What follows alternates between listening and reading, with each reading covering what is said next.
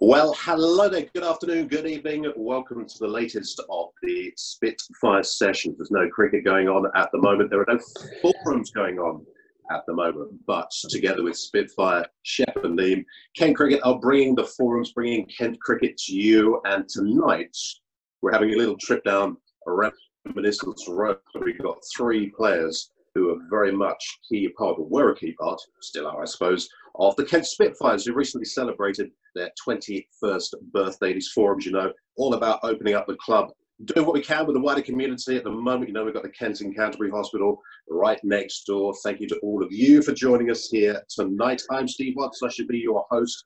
Three very special guests to introduce to you tonight. So without any further mucking about, let's crack on and bring you our panel. First up, a man who was recently a finalist in a poll to find the Kent supporters' favourite wicketkeeper of 150 years of Kent cricket. A 2007-2020 Cup winner, a 2005 Ashes winner, one-day international cricket for the country of his birth as well, Papua New Guinea, a Kent player for over 10 years. A very good afternoon to Geraint Jones. How are you?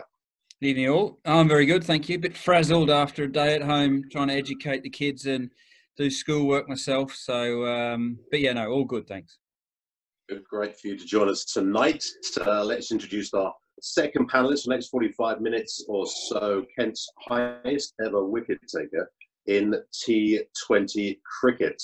The latest Kent player to have captained England. That was back in 2013. Another 2007-2020 Cup winner, James Tredwell, played 2 tests and 45 ODIs for England, spending his entire county career with Kent. It's a very good evening, Treaders. James Tredwell, hello. Hello. Thanks for having me. Obviously, a pleasure to be here tonight. So thanks for having me, and look forward to a good chat with some good friends. It's a delight, Treaders, to have you in my living room. It really is. The third and final, but by no means least panellist to introduce to you is Martin Saggers. 3 test matches for England in his career. Norwich Union League winner back in 2001 against Spitfire as part of the victorious 2007 squad. You, of course, know these days Martin Saggers better as an umpire. Been officiating since 2012, it says here, Saggers. Is that correct? Seems a long time ago now. Well, started in 2010. I was on the reserve list for a couple of years, but yeah, on the first class panel since 2012. Okay, now thank you very much for sending in your advanced questions. Later on, we're going to find out which of those advanced questions the panel have decided is their favourite. And before we get into a whole load of questions, actually, so thank you for sending those over. You have the chance as well to send them during this webinar, I think it's called, God knows. I want to speak to Geraint Jones, first of all. You were very late to join us here because you're such a busy boy these days. What's going on? Yeah, sorry. I had a meeting at school. Actually, I'm just having a look. We've got 105 participants. That's the first 100 I've brought up for a while. So, you know, all of us lads, put your bat. Yeah, no, I've been at school work today, so I had a meeting that kept me in until, well, I'd left it early actually. So yeah, got the school stuff. Got fire service as well. Actually, I'll come on call at 7 tonight, so I'll have to have a bit of a shave and get ready for the beeper to go off, and at the same time trying to do a university course. Got something to hand in Thursday night, so yeah, I don't know what I'm doing to myself, to be honest. What university course is this? What you're studying? Business and sports management. So final year of it. It's been tough, you know, it's very tough, but worthwhile. So it's you know, it's been going over the last sort of 4 years. Yeah, in the final stretch now. You know, a whole load of people at the moment are furloughed. It was 2 months ago. I'd never heard of the word furloughed, and now it's absolutely everywhere. I'm virtually unemployed at the moment. You seemingly are busier than ever. Yeah, to be honest, I've just come off furlough myself with school. You know, I was being in independent school. It's like a business. So Thursday was the last day of my 3 weeks of furlough. So I had a bit of understanding, like you have, of what it's like. But yeah, I've with the fire service stuff, and now school back being live lessons like this, dialing in and trying to see how 20 odd students are getting on with lessons. It's everyone's on a learning curve at the moment. I think it's strange times, and with kids at home having to try and educate them as well. It's everyone's sort of doing it tough, but yeah, I managed to get out, so I've been out on a few calls with the fire service. That's got me out of the house a few times, but yeah, I am busy, but I enjoy everything I do.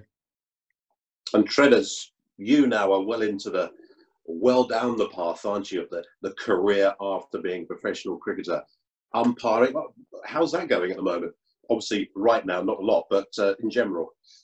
Yeah, well, I've got two paths open currently. I'm sort of coaching and umpiring sort of side by side and seeing which one sort of comes out on top, really. Obviously, there's a bit more of a path to get to sort of where Sagsy is now at the top of the game. So you've got to do something else to pay some of the bills as well. So I'm currently at a private school, so I'm at Eastbourne College down in Sussex, which, one of those. It's obviously a neighbouring county, so done about that. We have got a few Kent young players in there though, so that's all right. So I'm doing a bit down there, a couple of days a week. I still do a fair bit of coaching with the county through the academy stuff and the age groups. And then obviously during the summer months, I'm then sort of turning my hand to the umpiring and stuff. So standing in the Kent League and a little bit of second team and what is now called National Counties cricket, which was my first year last year, and I thoroughly enjoyed it. So just sort of got to wait and see which one sort of pans out and does the best for me, really. And Saggers, we don't need to ask you about your career post-playing. We see you on the TV far more than we ever did, probably when you were playing. Get more wickets. There is actually a question that's coming on an advanced question coming in. Would you ever consider being an umpire? That's one for you, I presume, in retrospect. So, well, I mean, my decision was, I decided quite early on, whilst I was still playing. I think it was back in 2003. I spoke to a couple of the umpires, and they suggested that I'd have a look at it. And so I did my level 1, and then over the next few years, I went down that route and did level 2 and 3. And it was just a natural progression for me. I always wanted to stay within the game. And it was just nice to sort of stay involved straight away. And, you kind of, it's one thing knowing the laws of cricket, but it's another thing knowing the game. And having played the game for so many years, it does help. And when you try and make that transition into being an umpire, you know the game, and you know what some of the players are trying to do to try and cheat the law, as it were. So it was just good for me to still be involved in the game, and it's gone well for me since. I want to get your view on this, actually, as a professional umpire. I'm sure you've watched with interest the football season, which was brought to an abrupt end, hopefully gets going again fairly soon. VAR, it seems to have been the most horrendous mess. I'm sure you've watched on with interest. Did cricket back in the day, it's a long time ago now, when it introduced technology, did we in cricket get things a lot more right than they are in football? I think so, yeah. I mean, I think with football, it's a totally different game in terms of it's more or less non-stop. Whereas with cricket, you get the natural breaks within the game, so you can have those referrals, reviews, and in football, it's not necessarily those sort of things that I think football's got wrong. It's the fact that 1 millimetre offside, that cannot be right. They haven't looked into the full ins and outs of using VAR with the laws of the game. Whether they should have, taken, say, a particular point of the body rather than just the trailing leg or whatever. So, there's a lot of work to be done with VAR, as we've all seen, but I'm sure they'll get it right in the future. All right, let's get into the first of our advanced questions here. Sam has sent this one over. One for all three of you. Your proudest moment in a Kent shirt. Geraint, we'll start with you on this one. I'm sure that 2007-2020 Cup victory must be right up there for you. Yeah, that's it. I've been having a look at the questions as well as been going on, and it was Frank, who I remember a lot from my time at the county ground with his boys. He asked me that one, and yeah, absolutely. That T20 win was incredible for us, and to be able to do that, that's ultimately why you play, is to win trophies, and we had an amazing side for a couple of years there, and so that was our opportunity, and to get through and go all the way and to win that trophy. Good celebrations that night. Did you see the Spitfire's 21st birthday celebrations over the Easter weekend? A lot of people were asked to give their view on which overseas player who wore a Spitfire shirt made the greatest contribution or had the biggest impact. Did you give a view on that? Well, if I think about my era, the overseas players, really blessed to have played with some incredible ones. I didn't quite see were Kolpak, were they included or not? I'm not sure. I think we're talking proper overseas here. Proper overseas. But you can include the Kolpak for this conversation. Yeah, well, we had so many in our side. I wouldn't have anyone else to talk about, to be honest. But obviously, Martin van Jaarsveld was amazing slip catcher, and the runs that he scored, and the professionalism that he showed. He's one that straight away comes to mind. But then, when I talk through the overseas players, I was lucky in my first season in 2003 to have the second half of it play with Murali. What individually he did for that side. Well, I think we were second from bottom, and he nearly got us right to the top. Playing incidentally, he wasn't playing in whites. He played in greys because he washed his whites with the colours early on. So for the rest of the season, silvers. He was Murali in silvers. So but just his, to be able to play with the leading wicket taker of all time was pretty special. So and especially me as a keeper. So he stands out for me as the overseas player that I've in my time made an incredible impact. But then just before me was Andrew Simmons, and a little bit of it. So Simo was right up there as well. So really lucky. Steve Waugh. I was in the second team, but I was able to watch his first innings under lights at Canterbury. So we've been really lucky at Kent with the overseas players. We've had some real legends of the game come along, and and to be able to sit in the dressing room and listen to them, and then walk out on the field with them has been pretty special. Treader, same question for you. Overseas players in a Spitfire shirt. Proudest moment in a Spitfire shirt yourself? Yeah, well, look, I think 2007, whenever you win a trophy, that's sort of stands in your memory, doesn't it? I think you go through your career, and sort of the proudest moment sort of evolves as it goes. I think when you make your debut, you make your first sort of match-winning performance, I guess. Maybe get your cap. Those things all follow through. But I think the real ones are when you win competitions. So probably the 2007, and then having played quite a big part in the promotion in 2009, that was a pretty, personally, that was quite a proud season, really. To obviously get back where we felt we belonged, and to have played a pivotal part in that personally was a very proud thing. So those two really are probably the main ones. Going back to that period, sort of 2006 to 2008, 9, we probably should have had more days like that, for honest, with the side that we had. We were blessed really from 1 to 11. It turned out that we'd all 11 in that period played international cricket, and I think at one stage we had 11 players in our championship side that scored first class hundreds. I mean, that was a sign of the side that we had at that point. We probably didn't quite get over the line as much as we should, to be honest. Many reasons for that, and won't go into that now. But that period was quite a special one to be involved in, I guess. Overseas players. I won't say Murali because I only played the first half of the season there when we were second from bottom. So, I didn't see a great deal of him in the crossover. But I can get over that with him being the highest Test wicket taker and sort of let him have that one. Simo for me was one that, I was lucky to be, I was 12th man actually when you spoke about the 2001 win in the Norwich Union. Watching that game to win that tournament, he was immense. If he didn't get runs, he would take a wonderful catch, get an individual run out, bowl an unbelievable spell. if there was a game where he wasn't involved in one way, shape, or form, it would be absolute shock. You know, he was a fabulous cricketer. Learned a few things about how to manage yourself off the field from him as well. But yeah, he was a magnificent cricketer all round. Jonesy mentioned some of the other names, but he's one that really stands out, certainly in the early part of my career, of someone I thought, wow, this is what it's really about.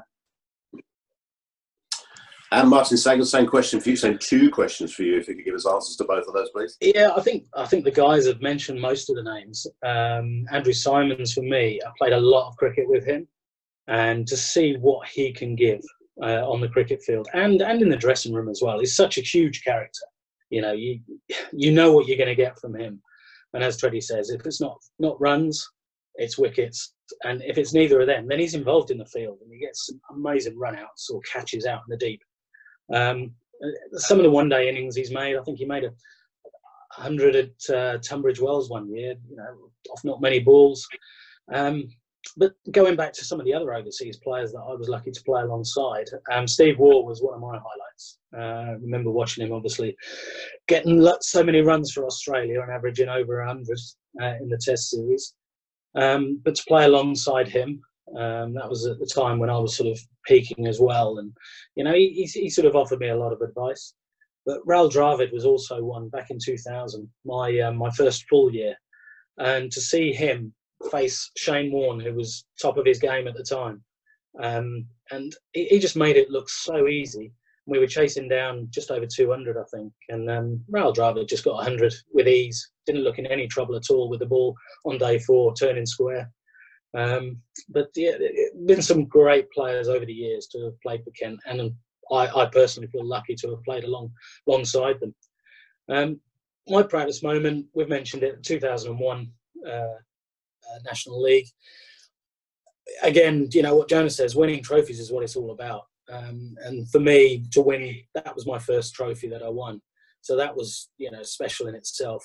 The 2007 trophy, I was there, but unfortunately I was on the bench. So it didn't quite, you know, feature much in my history as a Kent player. So it was 2001 National League.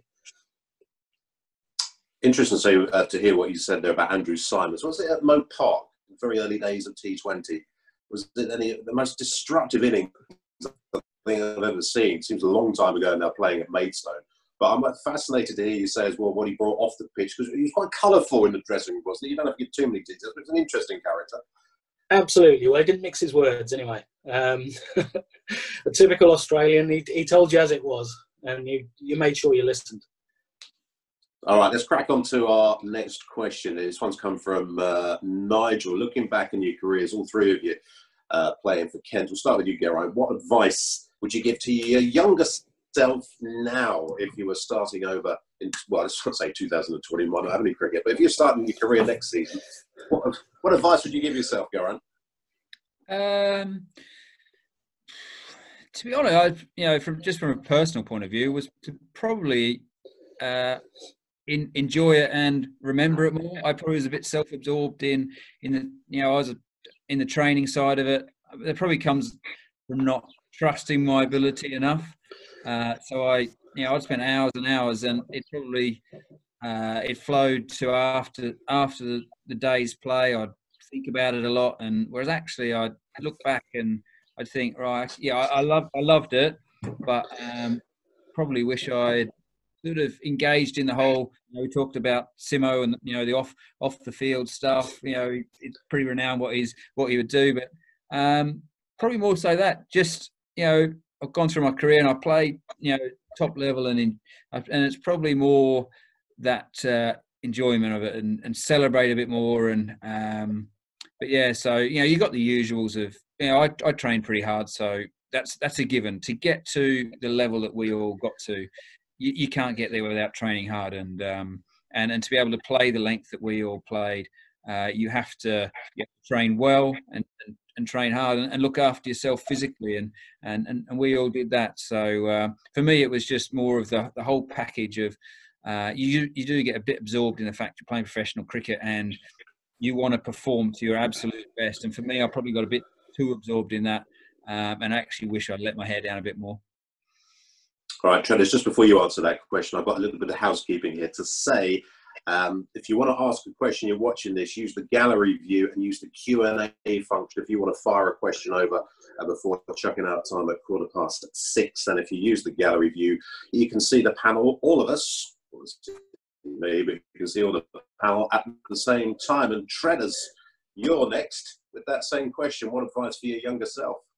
Yeah, I think Jones has nailed it there, really. I think, everyone would say sort of work hard, do that. But I think if you truly love what you're doing, then that comes naturally. I think for me, I think it would be, as part of that training, trying to be a bit smarter. I probably wasted a lot of time just doing lots and lots and lots, as opposed to doing the right things.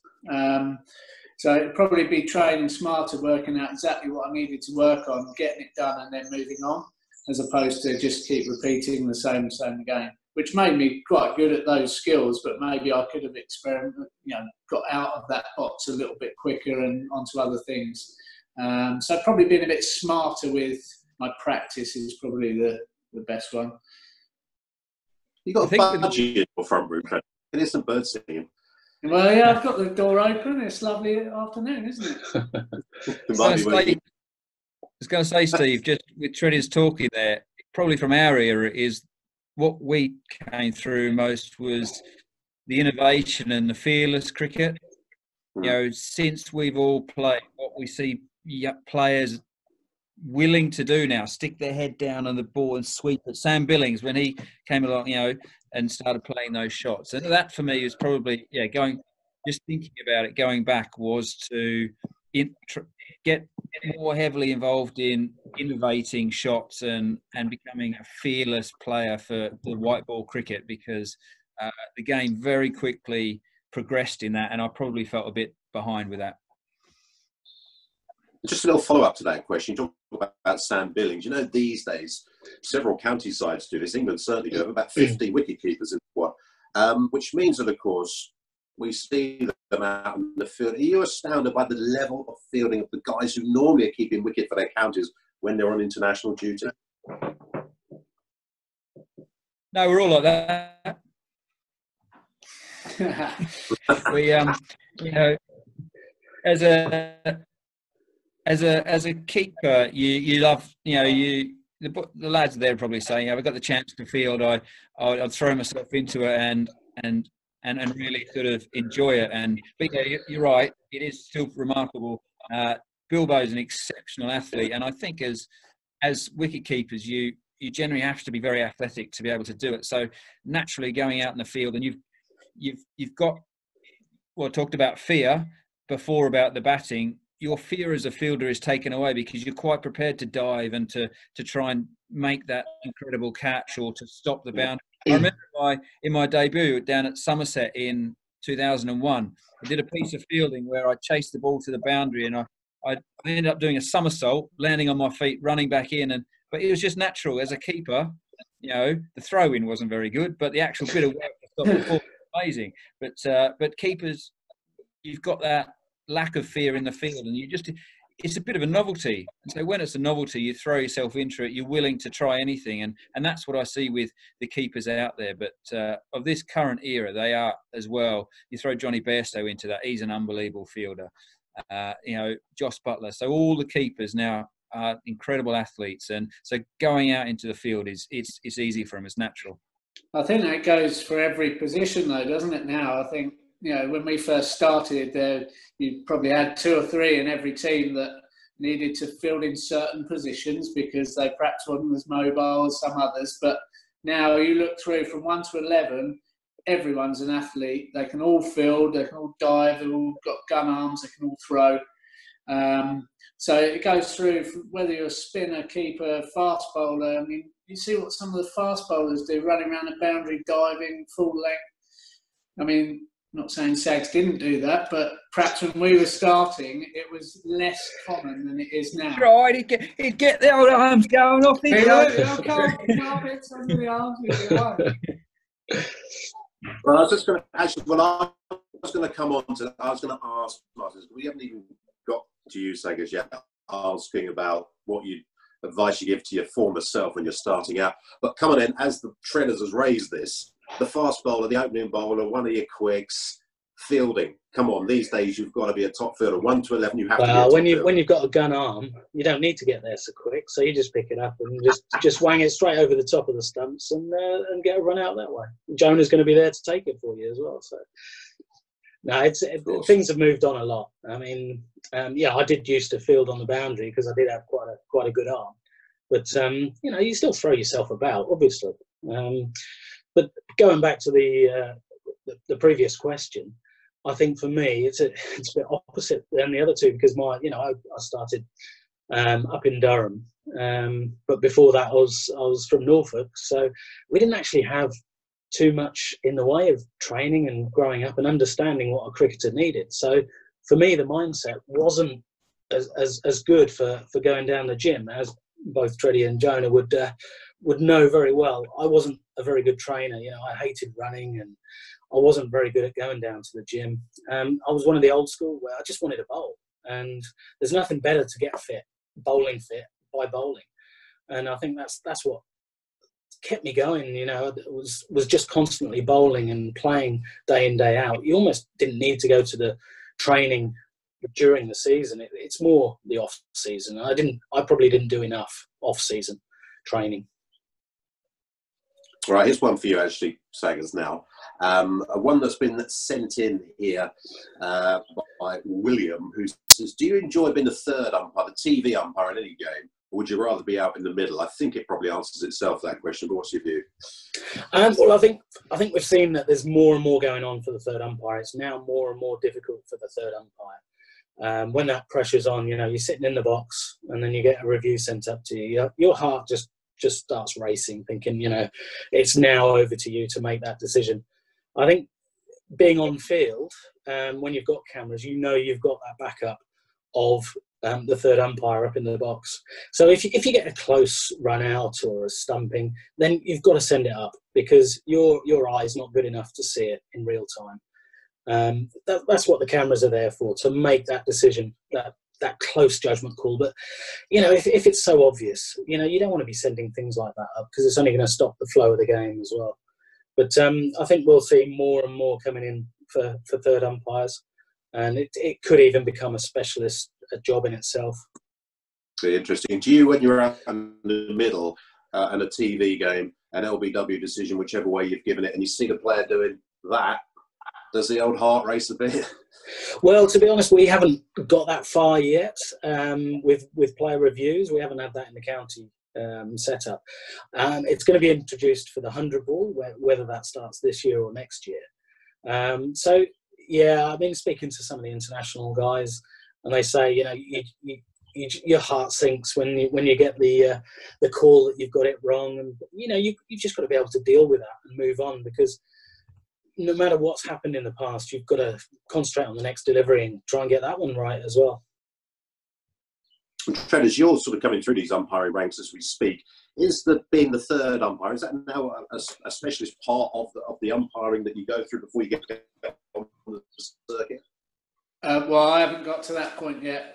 The games I'm doing aren't fortunate enough to be on TV yet. Hopefully we get to that point, but I'm guessing that as you go through and you get closer to doing that, then some part of the training involved gets you sort of prepared for that. So hopefully I'll get to that point. But at the moment, I guess it's it's all part of the progression, really. If you're showing good things on the field, then those good things will sort of carry on into the box as well.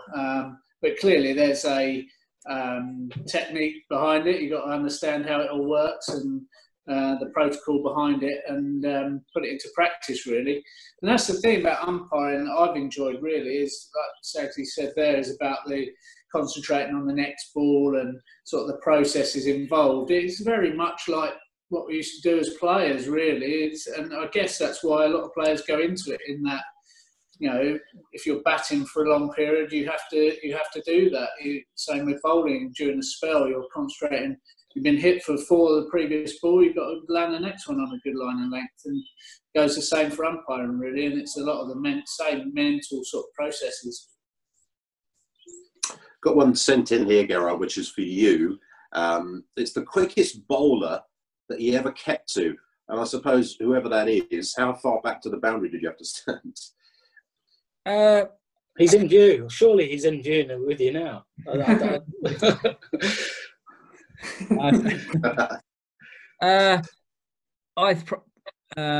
Mohammed Sami,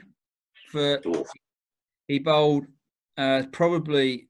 Imagine it. I think it was at Maidstone playing against Notts. Peterson was playing for Notts, and it was on a pretty lively wicket, and that was up with one of the quickest spells I felt I kept to. He was, for a thin little guy, whippy action was unbelievable, and the pace that he was able to generate from that was incredible. Interesting to watch him come round the wicket and beam KP. So that livened stuff up a bit. But so probably in a Kent shirt, Mo Sami would be up there, and then England-wise, those guys I happened to play with, Harmy, Freddie, Simon Jones, they were all of a similar sort of pace, different styles, but the pace was rapid. Some close to the 30-yard circle on regular occasions, flapping about trying to catch leg side balls, but all good fun. I loved it. When you're in that position where you've got a fast bowler tearing in, and you're the person with the gloves on, it's up to you to catch everything, stop everything, but also to watch the fear in the batsman. That was exciting to know the pace that was coming down and think, right, he's got to deal with this. Mohammed Sami at Maidstone against Nottingham. I seem to remember Jason Gallion got a brilliant 100 in the second innings we still won the game. I think Sami got 15 wickets in the match, having played. I don't think he got a wicket, had he, in the 2 previous games? I think we played at Chelmsford and the Oval, the 2 games before that, and I don't think he got a wicket. And then, because Nasser Hussain got 200 at Chelmsford in his first game, and then Mark Butcher, I think, got 100 at the Oval, and then he got 15 in the game at Maidstone.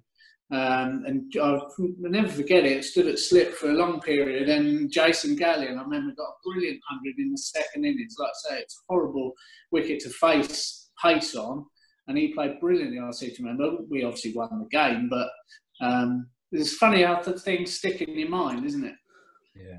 Fast bowler and fast driver. He used to say some of the story where he would drive and what pace he would go was frightening. So he obviously was someone that liked to do things quickly all the time.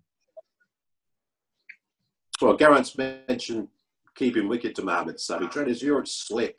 What's it like being in the cordon with someone that quick? Is it actually easy? Does it just come to you and it's all instinct? Yeah, well, it's not necessarily instinct, because you're that far back. Actually, you probably have more time than you think. Actually, standing 5 yards away from Darren Stevens, who can still, bowling 70 mile an hour, whatever, is probably harder because you've got less reaction time. And standing that far back, yes, it comes hard and fast at you, but actually you've got time. It does take that little bit longer to get to you, although it's coming at pace. So, like I say, it's a nice place to view from until they nick it. We're cricketers. Less time to think, the better. We're not scientists, we're cricketers. Well, you're not getting us out of this corona mess then. As well, you both mentioned Maidstone and Mohammed Sami there bowling at that particular venue at Moat Park. We'll come to Martin Saggers now, because a question has been sent in while we've been talking here about favourite outgrounds. Sadly, there is no Moat Park in terms of Kent cricket these days. Saggers, we'll come to you on this one. Favourite outgrounds, I suppose you could choose one for Kent. There won't be loads to choose from. And around the rest of the country. And you can throw in where you like to umpire as well at the outgrounds, if you like. Yeah, well, obviously Tunbridge Wells. When everything's out in bloom, it just looks perfect, But as you say, there's not many outgrounds that you play at nowadays. Not like back in the 70s where you played at Dartford and Folkestone and Dover. It's most cricket's now played at well, it's basically either St Lawrence, Beckenham, or Tunbridge Wells. I don't think they're back at Moat Park yet. But around the country, I mean, there's some fantastic venues, and it does take a lot to put on at an outground. But I think, again, you know, one of the favourite ones for me is Arundel, when there's, you know, it's got the bank on one side and it's packed. Traditional wooden sort of pavilion, you know, high up looking down over the field. And obviously you got the Arundel Castle just over the brow of the hill. So it's, you know, it's a great spot. When anywhere's nice when it's bright and sunny. So it's, you know, and for me, non-outground, you know, it's the home of cricket, Lords. Everybody wants to play there, watch there, umpire there, and be involved in a final there. Geraint, in your Gloucestershire days, do you play down at Cheltenham? I mean, I've never been to Cheltenham. It's a fantastic reputation. Yeah, I answered this in the Q&A one. Someone put the question, and I did say Cheltenham, and obviously been lucky to play there both sides, home and away, and see what it meant to the Gloucester fans, the Gloucester members. You know, I put in my answer as well about Brendan Nash got an amazing 199 not out to pretty much get us over the line, but then he had to retire hurt with cramp. I think we're about a dozen runs short and outwalked Charlie Shrek. We thought, this is impossible. We chased 400 in the day, and Shrekky nonchalantly just whacked it, and there we go. And I ended up having to drive Nashy back because he's still suffering from cramp, so I had to drive his car back when it would have been nice to have a few beers to celebrate. But yeah, Cheltenham that's probably my favourite one outground from other counties, just because being able to play there for Kent and for Gloucester. And Treaders, if you're bowling slowies, I'm particularly thinking of the white ball, but let's say T20, some of these outgrounds aren't very big, some of these boundaries, are they? No, well, some of the main grounds aren't now. They bring the boundaries right in, don't they? Yeah, no, and that's part of it, isn't it? Now is the 6s and 4s is the main thing people come to see, certainly the 2020. So you've got to be a bit smart of how you don't get hit for those too often. But yeah, somewhere like Uxbridge was always quite horrible because generally middle of the summer the outfield's brown, so it flies across the ground and there's about 40-yard boundary straight back over your head. So, well, everywhere, but straight is even shorter, so it seems. So, and a good pitch. So somewhere like that was always not a very nice place to go. But you always generally knew that if you did go around the park, you weren't going to be the only one. No, that's true. Another question that's come in while we've been speaking here, for all of you, are you in contact with any of the players that you played with over the years and the staff at the Spitfire ground? Are you regular followers still of Kent cricket, Geraint? I just answered that actually. I said I desperately try not to speak to that bloke that runs a shop. Can't remember his name, but he's always a pest and always wants stuff. So, no.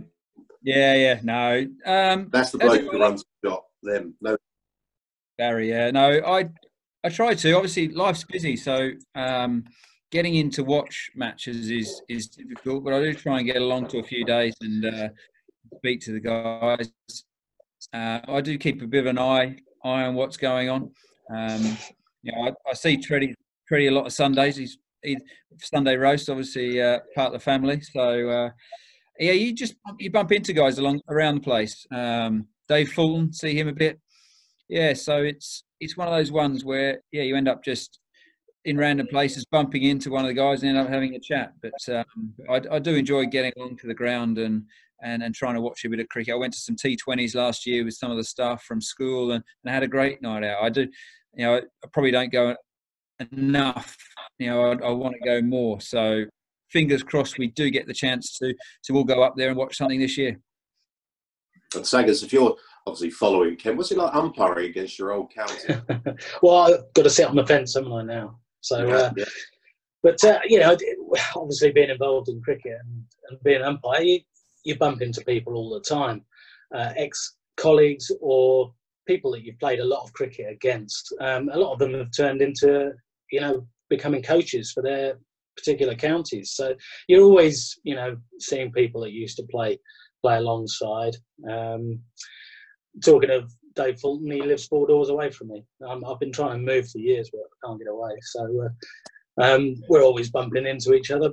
The odd round of golf with a few of the ex-players, and we had a good reunion up at the Cathedral the other month. So that was good to see a lot of the guys. Dean Headley, had a good few drinks with him afterwards. I didn't get a word in Edgeway as usual, but it's always good to get the old players together, and it's one thing that Kent does well is the old past players days. So the more people that come to that, it's great that we can chat and reminisce about our playing days.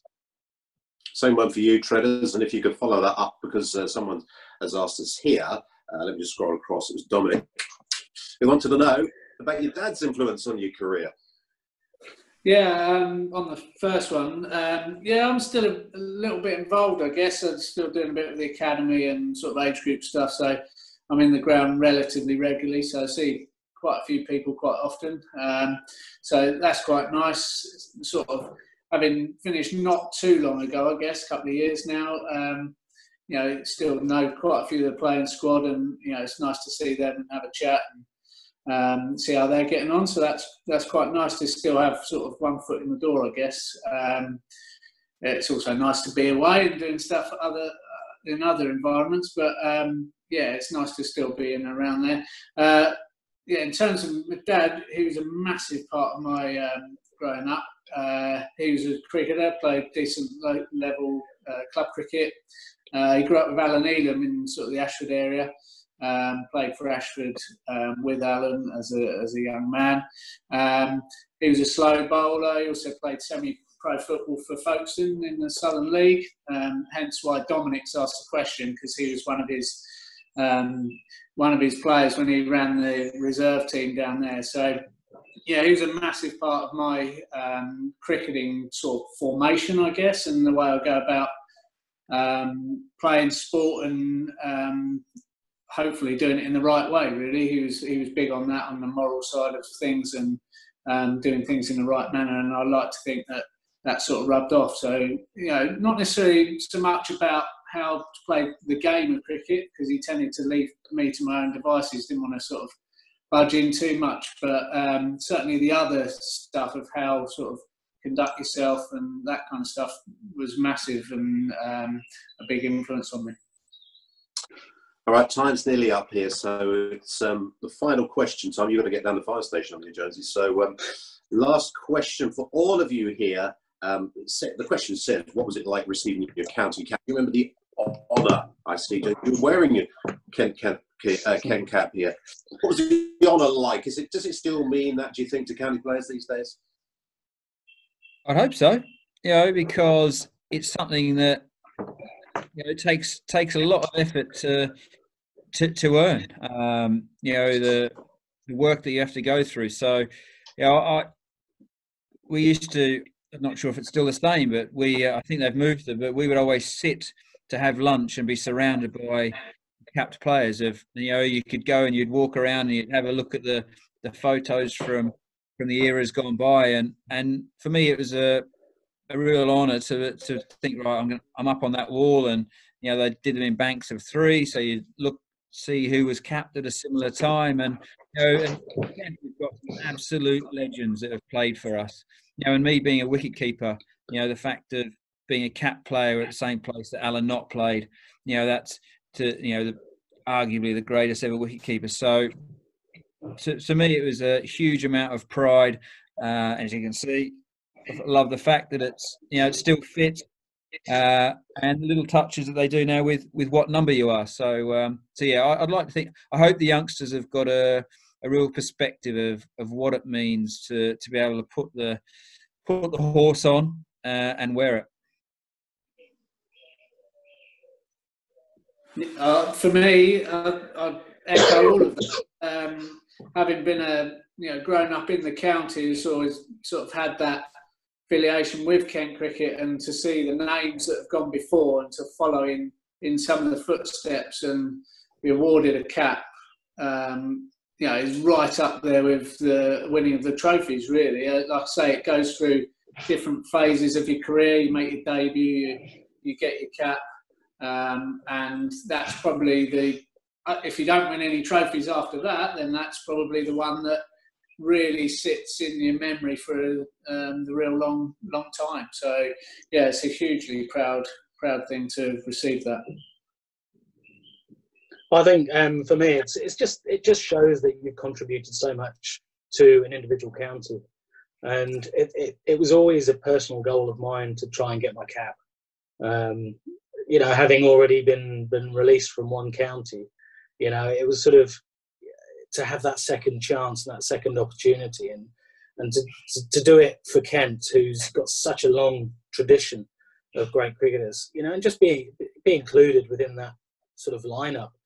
And it is a special moment when you do receive your cap, and it's something that they do keep it from you. They don't tell you you're going to get it, so you know you're almost caught unawares. And so when you do get it, it's certainly, you know, an honour. And I hope, as Jonas says, you know, the guys coming through now, the younger guys, hopefully they appreciate how much it means to get that cap, and to supporters that recognise what the players have done for the county.